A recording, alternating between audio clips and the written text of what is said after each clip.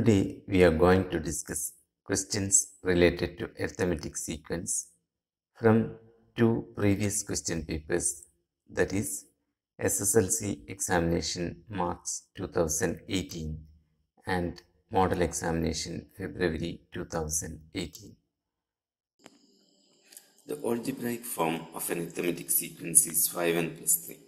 What is the first term of the sequence? What will be the remainder if the terms of the sequence are divided by 5? It's a question from SSLC 2018 and the score is 2. In the algebraic form, xn is given as 5n plus 3. We have to find the first term. First term is x1, that is x1 equal to 5 into 1 plus 3, or that is equal to 8. Given that algebraic form is 5n plus 3, therefore all the terms of this sequence are of the form a multiple of 5 plus 3. For example, 8, 13, etc. So, the remainder when the terms are divided by 5 is 3. The 25th term of an arithmetic sequence is 140. And the 27th term is 166. What is the common difference?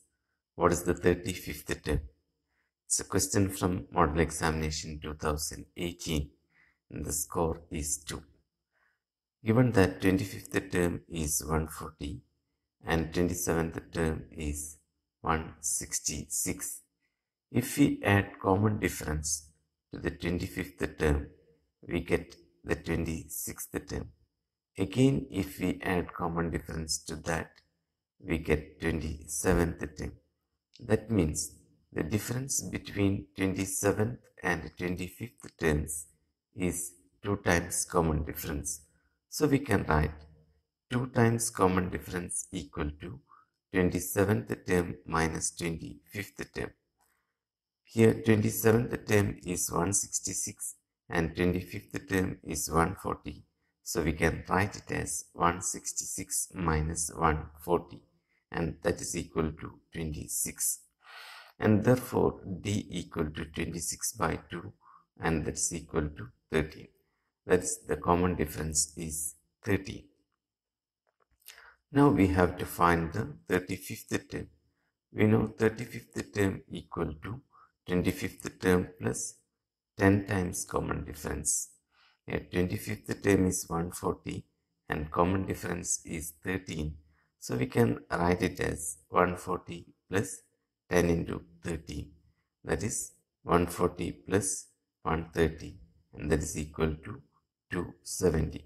That is the 35th term equal to 270. The algebraic form of the sum of first n terms of an arithmetic sequence is 2n square plus 8n. How many consecutive terms of this sequence starting from the first are to be added to get 330? It's a question from SSLC 2018 and the score is 3.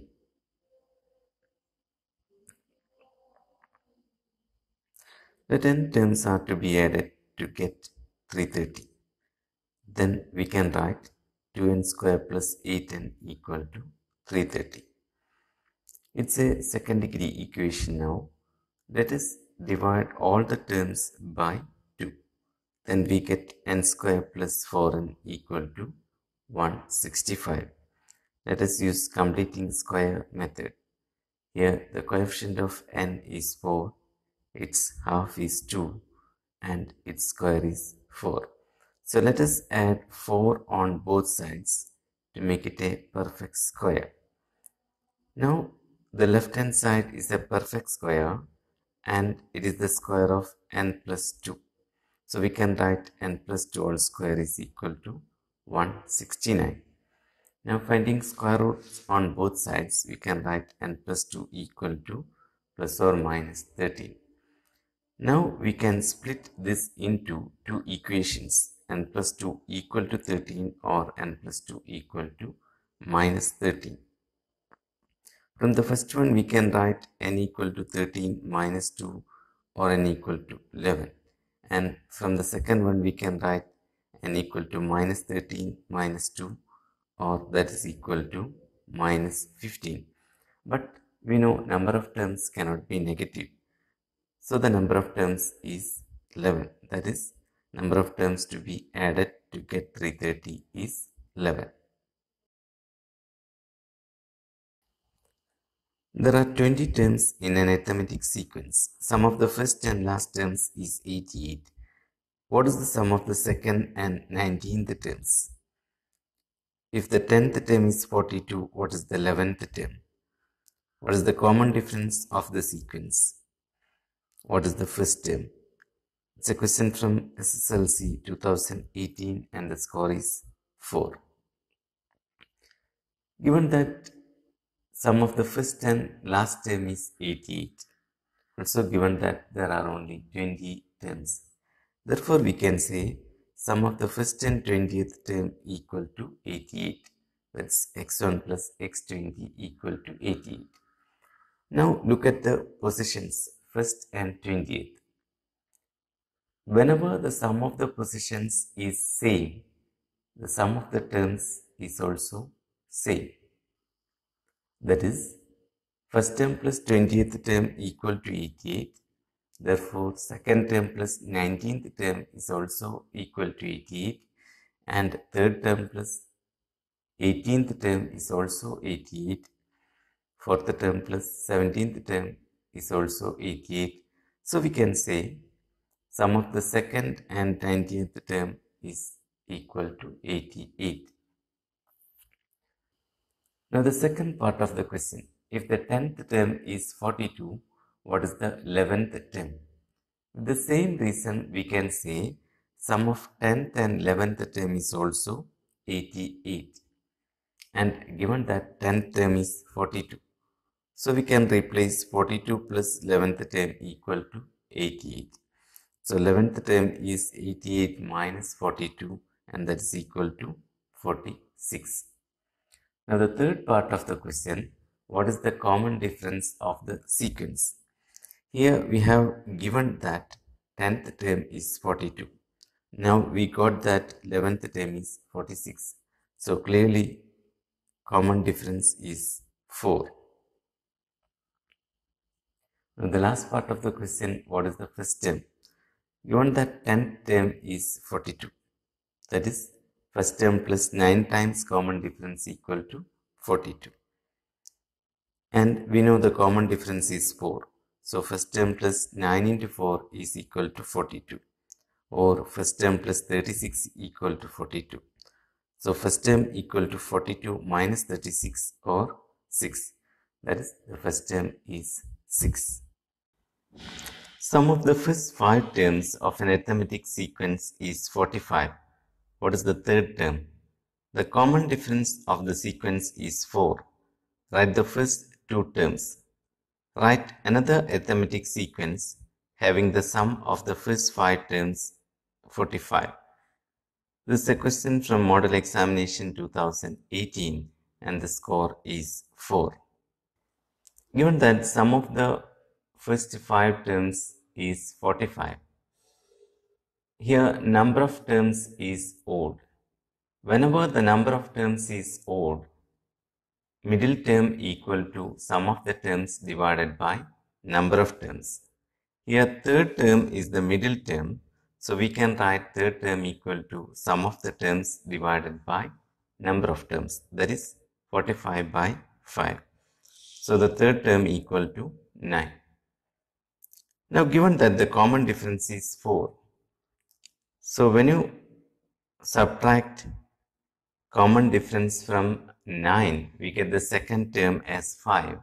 And again, if we subtract, we get the first term as 1. So the first 2 terms are 1 and 5.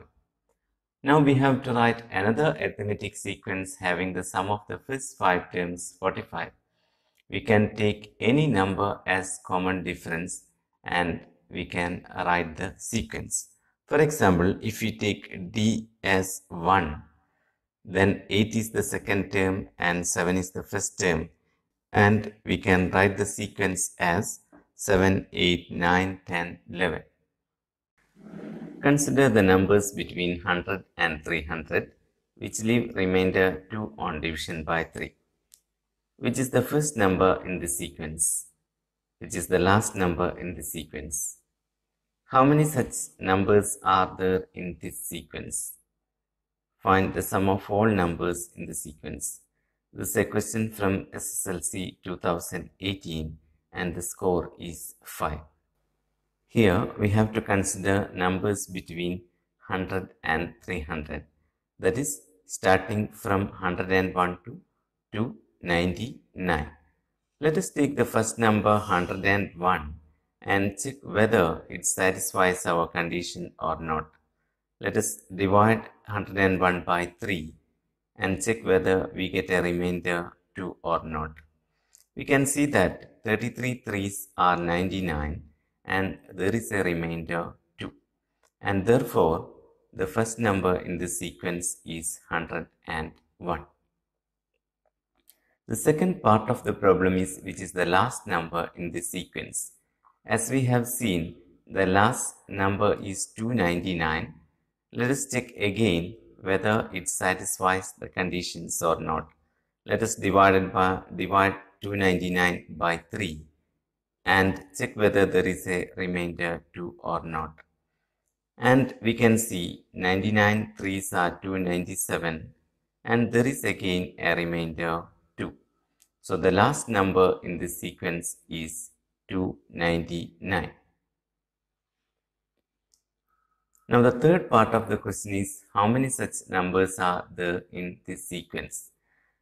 Now we are taking the numbers which leave a remainder on division by 3. So it is an arithmetic sequence with common difference 3. And we have seen that first term is 101 and last term is 299. Let us take 299 as the nth term. Then we can see first term plus n minus 1 times common difference equal to 299. And we know first term is 101 and common difference is 3. So we can write 101 plus n minus 1 into 3 is 299. Let us multiply 3 by n minus 1. Then we get 101 plus 3n minus 3 equal to 299. Subtracting 3 from 101, we get 98. So we can simplify this as 3n plus 98 equal to 299. Taking 98 on the other side, we can write 3n equal to 299 by 98, that is 201. Now n is equal to 201 by 3 and that is equal to 67. That means there are 67 terms in this arithmetic sequence.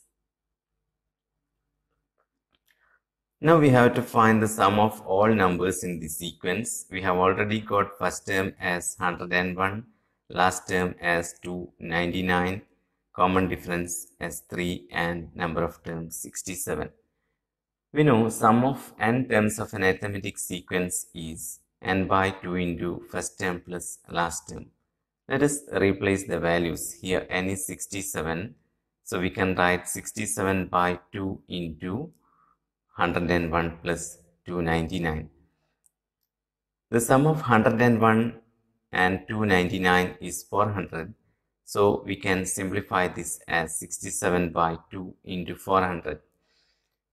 200 2s are 400. So we can simplify and write 67 into 200 and that is 13,400. That is, sum of all numbers in the sequence is 13,400. Find the least and highest 3-digit numbers which leave a remainder 1 on division by 9. How many 3-digit numbers are there which leave a remainder 1 on division by 9? Find sum of all such numbers. This is a question from Model Examination 2018 and the score is 5. The least 3-digit number is 100 and highest 3-digit number is 999. Let us take 100 and divide it by 9 to observe whether there is a remainder 1 or not. And we can see 9 11s are 99 and there is a remainder 1. Therefore, the first term of the sequence is 100. The least 3-digit number which leaves a remainder 1 on division by 9 is 100. Just like this, we can take 999 and divide it by 9 to check whether the remainder is 1 or not. Now we can see 111 9s are 999 and there is no remainder, or the remainder is 0. That means 999 is a multiple of 9. Now to get a remainder 1, we have to subtract 8 from that. If we subtract 1, we will get 8 as remainder. If we subtract 2, we will get 7 as remainder. If we subtract 3, we will get 6 as remainder. So we have to subtract 8 to get 1 as remainder. So the last term of the sequence is 991. Another way we can say 999 is a multiple of 9. The multiple just below it is 990. Now to get a remainder, we can just add 1 to it. So the highest 3-digit number which leaves the remainder 1 on division by 9 is 990. Now the second part of the question is how many 3-digit numbers are there which leaves the remainder 1 on division by 9. That means we have to find the number of terms of this sequence. Let 991 be the nth term. Then we can say first term plus n minus 1 into d equal to 991. Here we got first term is 100, and since it is a sequence of numbers which leave a remainder 1 on division by 9, the common difference is 9. So we can substitute the values and we can write 100 plus n minus 1 into 9 equal to 991. Multiplying, we will get 100 plus 9n minus 9 equal to 999. 100 minus 9 is 91. So we can write 9n plus 91 equal to 991. Taking 91 on the other side, we can write 9n equal to 991 minus 91, which is equal to 900. Therefore, n equal to 900 divided by 9, that is 100. That means number of terms in this sequence is 100. Now the last part is find the sum of all such numbers. We have got the first term as 100, last term as 991, common difference is 9 and number of terms is 100. We know sum of n terms of an arithmetic sequence is n by 2 into first term plus last term. Here n is 100, so we can write 100 by 2 into 100 plus 991. That's equal to 100 by 2 into 1091. Multiplying 100 and 1091, we will get 1,09,100 divided by 2, and that's equal to 54,550.